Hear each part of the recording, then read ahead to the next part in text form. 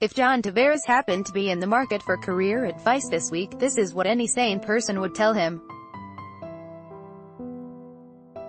They'd tell him, in a quiet moment before he and agent Pat Brisson were to begin hearing recruiting pitches from a handful of NHL teams including the Maple Leafs in Los Angeles, that under no circumstances should he even consider re-signing with the New York Islanders. They'd point out that he's got the potential to become the NHL's free agent catch of the century, that there'll never be another moment in his life quite like this, with the hockey world genuflecting at his feet.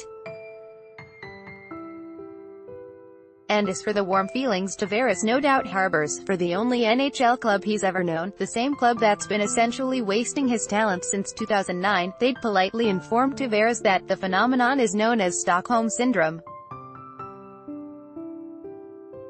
The only known cure is escape. After Connor McDavid signed long-term for less than maximum dollars in Edmonton, there will be pressure on John Tavares to move the salary needle now that he's in position to cash in on free agency in a way few other NHLers ever have been. Bruce Bennett, Getty Images file photo. They'd tell Tavares, the man who has scored the 5th most regular season goals in the NHL since he arrived in the league, that he has already given the Islanders far too much, specifically 9 of the best years of his life, and that the Islanders haven't come close to returning the love. Anybody who cares about the sport knows it's a crime that a talent as big as Tavares has played precisely 24 career playoff games. Since Tavares came into the league, only 5 franchises have played less. If one of the best indicators of future performance is past results, returning to the Islanders is the equivalent of banging one's head against the wall in the hope of curing a headache. Much like the idea of loyalty in pro sports, it's pure folly. All that said, we probably know where this thing is headed. Even if someone in Tavares' life cared for him enough to compassionately tattoo the words, "Anybody but the Islanders," on his inner eyelids, Tavares probably wouldn't blink at re-upping in New York. We've seen it too many times to be surprised. NHL star after NHL star has approached the crossroads that is the chance at free agency, and they've promptly chosen familiarity. On Sunday, case in point, John Carlson agreed to an 8-year deal worth $64 million, all dollars US, to stay in Washington, foregoing the opportunity to test the open market as a rare right-handed defenseman with Stanley Cup winning credentials. Getting rich is getting rich. Choice is choice. Nobody's suggesting Carlson made a bad one. But in a sport where team-first conformity is essential to the culture, it's striking how the NHL's best players mostly make their millions without making waves. It's become the hockey way. We saw it a couple of summers ago when Steven Stamkos was so inspired by the idea of rocking his sports foundations that, mere hours into his free agent alliance, he swiftly returned to his quiet life on Florida's Gulf Coast, re-signing with the Lightning. Article continued below. That's why it's easy to believe that, no matter how many teams venture to Los Angeles this week to meet with Tavares, the whole show is more likely an exercise in formality than an exploder of expectations. So why the courtship? Maybe he's legitimately curious and sufficiently fed up with his franchise's foibles.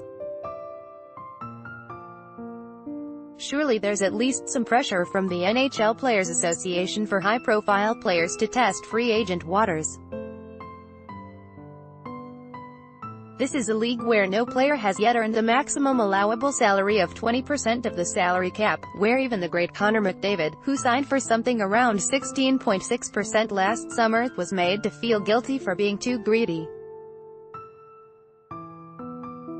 The union would politely suggest that, as the next man up, Tavares owes it to his fellow players to at least attempt to push the earnings envelope.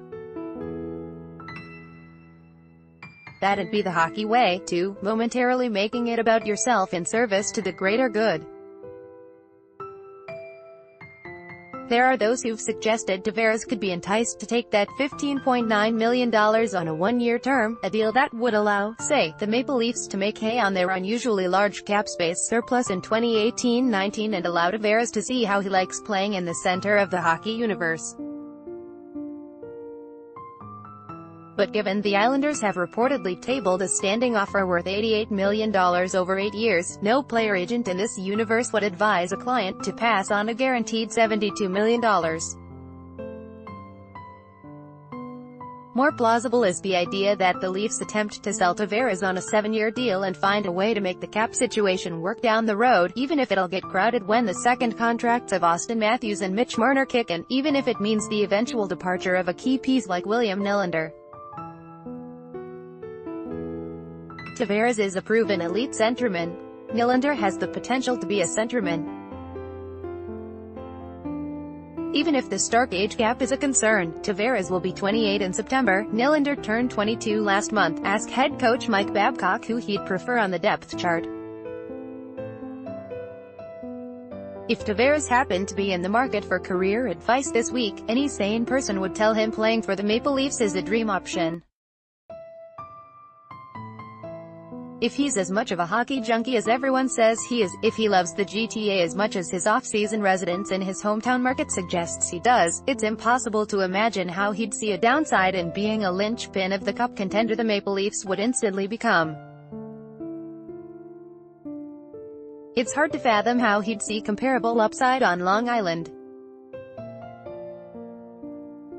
Any sane person would tell him that, as much as newly installed Islanders GM Lou Lamoriello might be offering the appearance of long-sought stability on Long Island, 75-year-old general managers don't turn around teams. 20-something-year-old players turn around teams. Toronto has plenty of those, and a Calder Cup-winning roster full of tradable pieces that could soon bring more. Any sane person would tell Tavares the Islanders plan to play home games in 2 separate arenas for the next few years sounds like the kind of commuting hell nobody else in pro sports has to endure. They'd tell him, anybody but the Islanders. They'd know, too, that it's likely they'll soon be shrugging in unsurprised resignation when Tavares chooses to continue his life in well-paid purgatory with the only team he's ever known. Dave Fezchuk is a Toronto-based sports columnist. Follow him on Twitter, @DefezChuk.